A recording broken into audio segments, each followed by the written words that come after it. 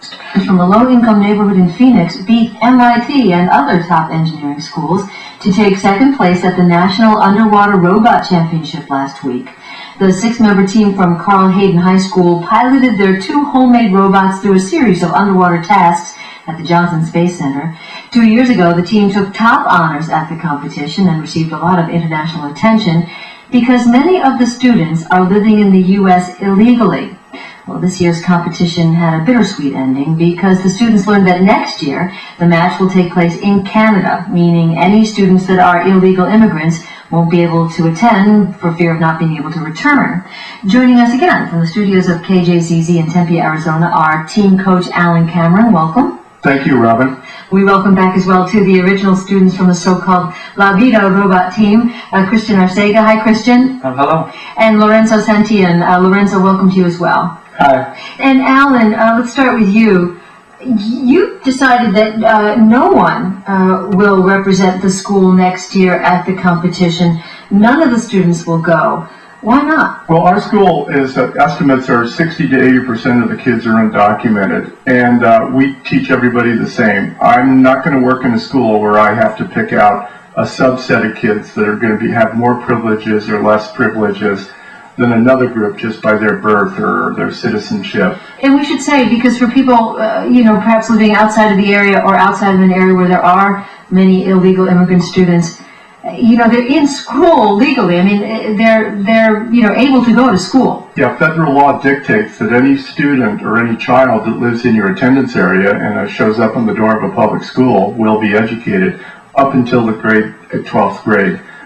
Junior college, universities, that's a different matter. Do you even ask the members of the team what they are in that capacity?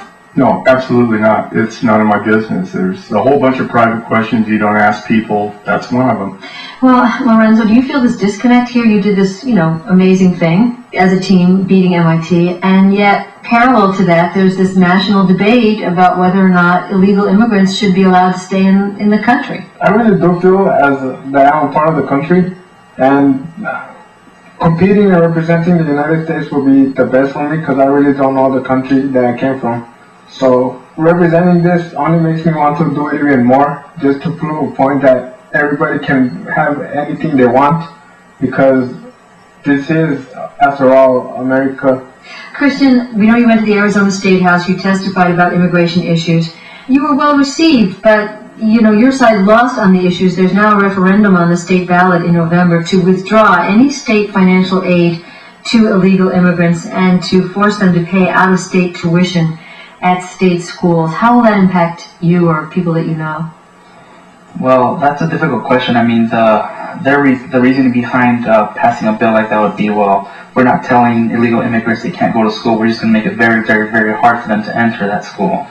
So that would be a major drawback, and it would create a lot of mixed feelings in Arizona if a bill like that passed. Well, Alan, again, to bring back in the coach of this science team, you and your colleagues have been getting involved in politics yourselves. You've been giving talks about the engineering brain drain in the U.S. and how students like yours could help fill those positions. Tell us more about that. Yeah, Fredi Lajvardi, who's the other teacher and really the heart and soul of this project, and I have, after the publicity, we've been invited to speak to a number of groups, and the groups get bigger and bigger.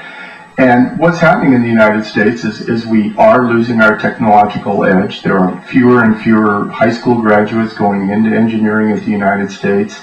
China's going to graduate, the number that gets kicked around is 600,000 engineers per year. India, 300,000 per year. United States, 70,000 per year. And even a good number of those out of the 70,000 are international students. They aren't even our own high school graduates.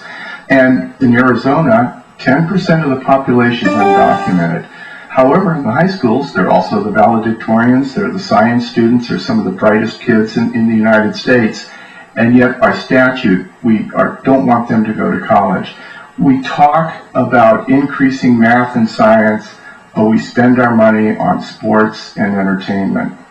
Well, and to the issue at hand, the idea that some of the members of your team were illegal immigrants. I'm just wondering, and I want to talk to the guys too, what does that do? I see a press release from the high school district, You know, Carl Hayden finished his second in National Underwater Robotics event, a lot of pride.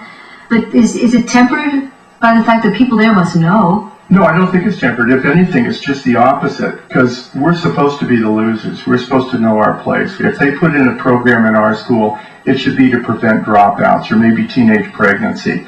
They would never think of putting in an advanced science class into our school. So here we are, representing the United States as the top school, high school university in the United States, and it's the high school in downtown Phoenix. And we didn't do it once, we didn't do it twice. This is the third year we participated. First year we took first place, second year we took third, this year we took second place. Well, Christian, you've graduated, you and Lorenzo have both graduated. We'll start with you. What are you going to do now? Well, I'm enrolled to attend ASU in the fall to get a mechanical engineering degree. I have a number of scholarships for that. I'm the salutatorian for my high school, so I got the presidential scholarship. And then there's a Love It Robot Fund and a couple of the smaller ones too. This was a fund that was started after you guys gained so much fame for your big win. A fund was started to help you guys, do higher education. Lorenzo, what are you going to do? I'm going to be going to Phoenix College, community college in Arizona, studying culinary arts for 2 years and declare my associate's degree. And afterwards, I'll see what I do. Do you, ever find yourself thinking, how lucky you are relative to other kids who, might not have had this program and might be undocumented, illegal immigrants? I wish everybody had this opportunity, but unfortunately, not everybody that doesn't step up or doesn't want to do it or doesn't see a point to doing it. But I feel that anybody can do anything if they put their minds to it. It's not just your knowledge of physics, your ability to do calculus. It's perseverance, it's your work ethic. And these kids have that ethic. Remember, these are the parents who crossed the border and literally risk their lives, maybe walking hundreds of miles. We have hundreds of deaths in Arizona with people who die in the desert. They come here with their children to work. And they think the biggest privilege is the ability to work for a living so they can make ends meet for their kids. Well, the kids are workaholics too. They have the passion. They know how they're going to get ahead.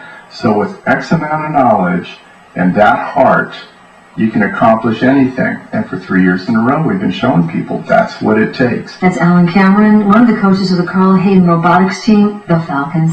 And two of his graduating students, members of the team, Christian Arcega and Lorenzo Santillan. We wish you both well in your future, and Alan, I don't know what you're going to do without them. We have a whole bunch right behind them.